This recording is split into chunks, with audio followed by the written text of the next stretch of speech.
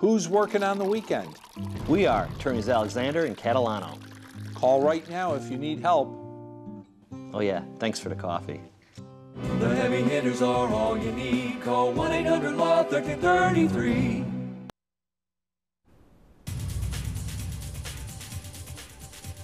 How's it going? It's New Year's Eve weekend and New Year's Day weekend, and hopefully you're going to have a safe and enjoyable one. The weather's going to cooperate for the most part for people being out and about Saturday night, but we have to get through this Friday night.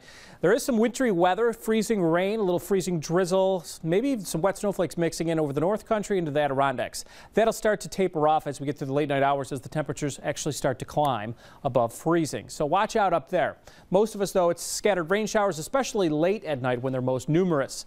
We start off in the upper 30s, well above average for our weekend, eventually hitting 44 in the afternoon. Scattered showers in the morning, becoming isolated and light in the afternoon with some breaks of sunshine. 47 on Sunday.